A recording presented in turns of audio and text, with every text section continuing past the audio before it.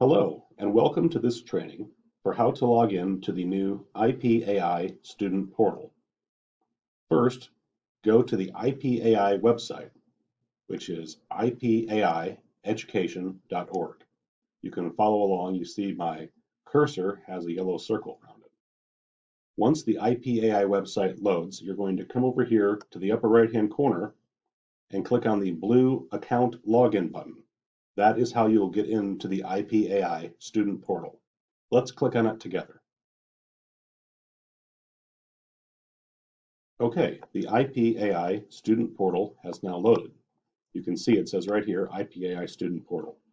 So what you're going to do to log in for the very first time in our new system is you're going to come over here and you're going to click on Forgot Your Password. So click on Forgot Your Password. And when this box loads, you're going to type in the email address that you have on file with us. Now we've made up a pretend user account called IPAI Bodie, for Bodie McBoatface is our fake user's name.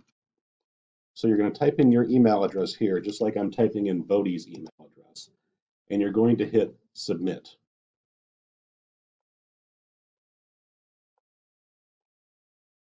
And it says right here, the password reset details have been sent to you in your email address that's on file with us.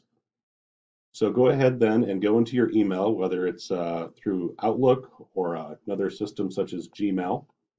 I've got Bodie's loaded up here in this tab right here. So I'm going to go ahead and click on this.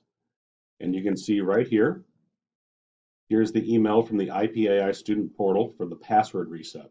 So once that email comes through, go ahead and click on it. And you can see here's the email with all the details.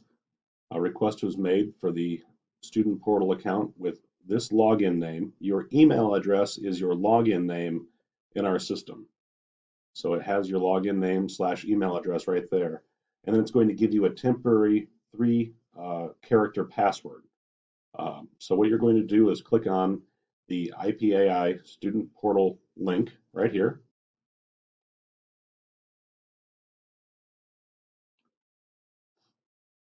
And then you're going to click enter your email address in here, which again for me was ipai.bodie, but you type in your email address.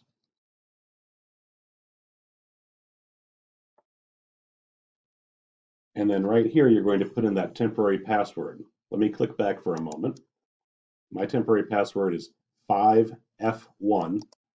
So I'm going to put that in here. And then click sign in.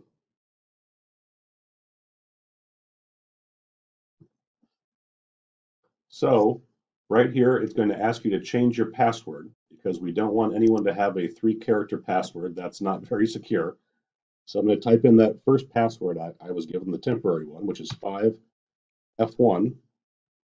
And then I'm going to type in a brand new password that's unique for me. Please, whatever you do, don't use the word password for your actual password. So go ahead and type in a new password now.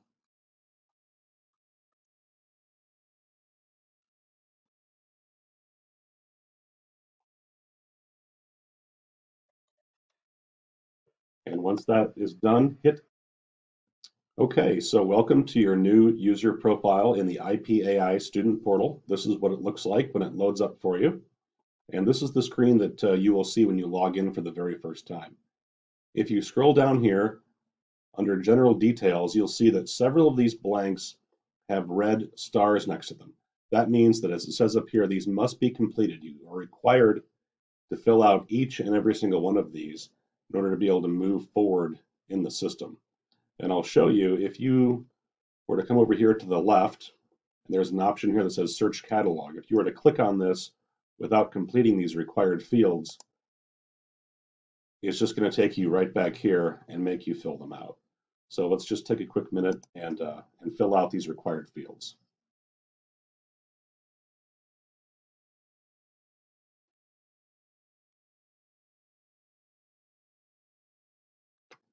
Last 4 digits of your SSN, you may be asking why we need that. It's because it's required by the Department of Revenue when we report courses to them. So that's why we ask you to please fill that out. It makes reporting much smoother.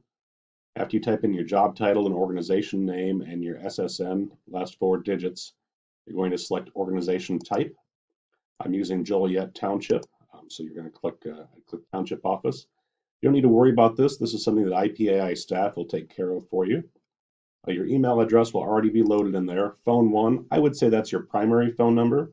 So if you use your mobile or your home as your primary phone number, or if you're in an office, that's your primary phone, go ahead and type that in.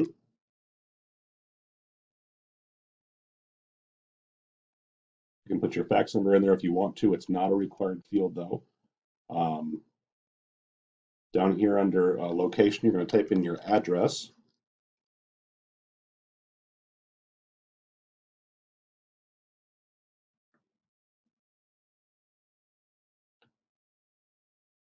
City, state, zip code. That's not the real zip code for Joliet. I can't remember it right now off the top of my head. Right here underneath county, I'm going to type in the county. You can see right here I typed W because Joliet is in Will County. And as I begin to type that, it begins to populate. So you can just go ahead and click on that. It'll put Will County in there. Most of our students are in Illinois, although we do have some folks from outside of Illinois who take our courses. And once you select the state, country will automatically populate in down here. At the very bottom, if you're on LinkedIn or Twitter or you're on Facebook or Skype, you can fill in, put links to your profiles in there. Before we hit save, let's scroll up to the top real quick. And I'll go ahead and hit save to make sure those details aren't lost. Back here at the top, underneath, I'm going to click on account and show this to you. There's a few things here that may be helpful for you in the future. My orders, this will show you any course that you've registered and paid for through us. Saved for later, there's an option in this new system, in our new portal, for you to be able to look at courses and bookmark them that you may have interest in taking them later on this year, but aren't prepared to actually put them in your cart and pay for them today. My coupons, this will be if, let's say, you receive a scholarship from the IPAI, that's where you'll find the credits for that. And wish list, very similar to sort of an Amazon wish list. This gives you the opportunity to click on courses that you may be interested in taking at some point, maybe not this year or next year, but it could be just of interest level to you in some kind.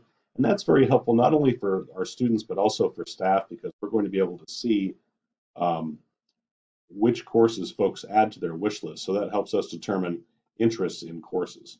If you ever want to change your password again, you can click right here, change my password. That brings that up for you to click on.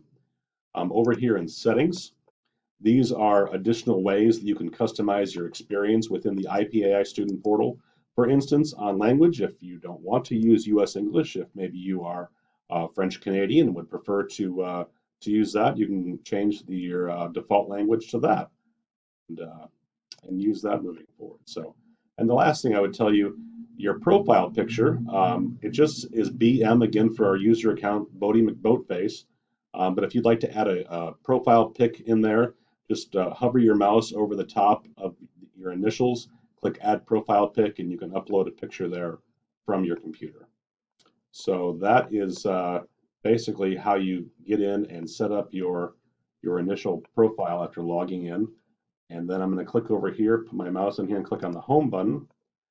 And this will take you to the Student Portal homepage, which is what will load when you log in moving forward. So thanks so much for spending a few minutes with us to learn how to log in and set up your profile within the IPAI Student Portal. We have more videos on how to do other items within the Student Portal. We hope you'll take a few minutes to watch. Thank you.